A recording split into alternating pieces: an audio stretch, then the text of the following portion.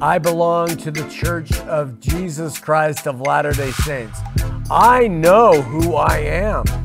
I know God's plan, and I'll follow him in faith. And from this position, power begins. No go? Go. From the Mecca of Mormonism, Salt Lake City, Utah, this is Heart of the Matter, where we're working together to understand the sacred faith in the age of fulfillment. I'm your host, Shawn McCraney. Seth loves it when I sit up after we start. Tonight, Monday, is our short show. Tomorrow night, Tuesday, will be our longer show. Your comments on the short show are read on Tuesday nights, but not necessarily the week after. Sometimes we skip a week, so write your comments below on anything we happen to say. Subscribe, click the like button, share the show with others. On we go. We've been talking about church governance in our past long shows, and I want to downshift sort of and talk about people who individually seek to dominate and control us by appealing to being in the faith. You know, controlling people who are in the faith, not necessarily the institution. As my friend Eric pointed out to me last week, there is probably no greater expression of this, these power-hungry type people, in many ways, than the LDS, who see themselves in these powerful positions when they engage with other people. The reason why this exists in Mormonism more than it typically exists in regular old Christianity is because the LDS claim a number of very special possessions as members of the Mormon Church. And this creates sort of a special attitude, and it's given to converts when they join the Mormon Church, but it is planted and grown in children of a very young age. They sing in their primary, that's the young children's group, I belong to the Church of Jesus Christ of Latter-day Saints. I know who I am. I know God's plan, and I'll follow him in faith. And from this position, power begins. Junior attends grammar school, and he's armed with this powerful identity. I know God's plan, is what he walks around the world with, kind of saying, and therefore those around me who do not belong to the Church of Jesus Christ of Latter-day Saints might not receive the best treatment from me. They don't know God's plan. It's a power play and automatically creates an us versus them mentality, even in young children.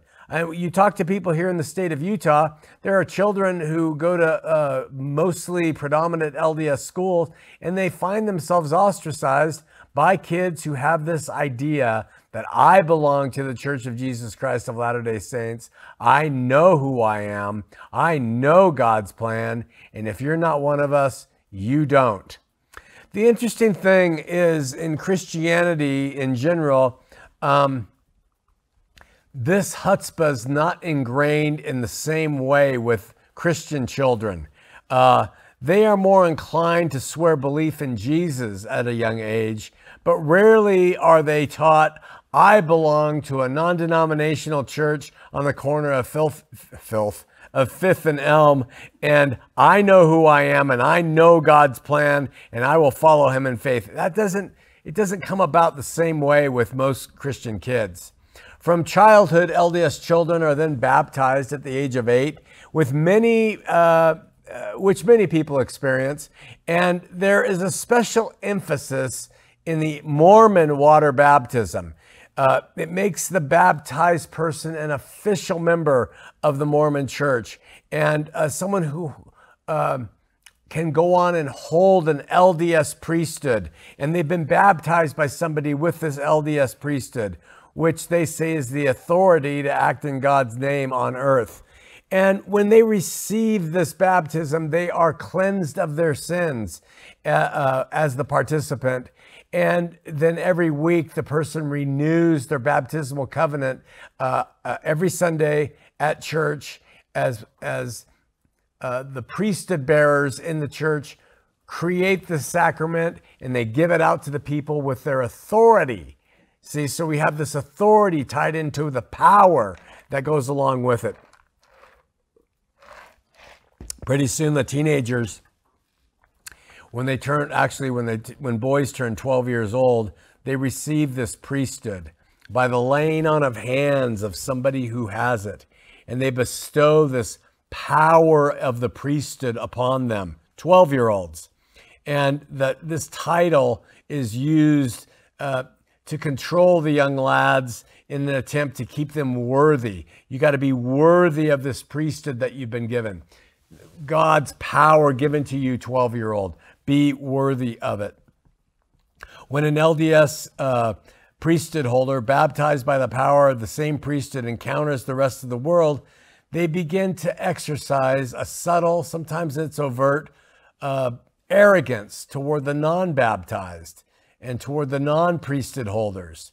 But it doesn't end there. At 18 years of age, many young men in the Mormon church are invited to receive another type of priesthood, the Melchizedek priesthood, which is an elevated step up in their personal religious pride.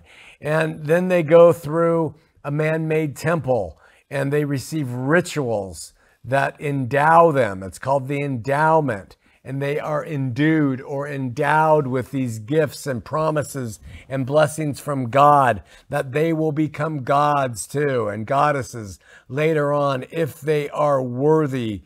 And then they walk out of that temple, they wear garments, underclothes, underwear, and they wear it under their clothes. And these garments are another form of that increases the arrogance and pride of the person wearing them. And the point of all this is that it's contrary. What it creates is contrary to the humble, meek, gentle, broken attitude that the Lord recommends. As he said, the Lord is near to those that have a broken heart and saves such as have a contrite spirit. I have appealed to the LDS model, which is way over the top when it comes to creating arrogant people of power. But there are similar responses found within the realms of Christianity, again, written large. In my estimation, any and every Christian on earth ought to view themselves in the capacity of being unworthy, as being chief among sinners, and entering the kingdom of God by the skin of their teeth. I say this because I find no real justification on the part of a believer toward hubris and arrogance toward any person, believer or not, or somehow believing themselves to be superior to the surrounding world. What we are really as Christians is we're fortunate. We're blessed beyond compare. We're wholly reliant upon God for whatever he does with us in our Christian lives.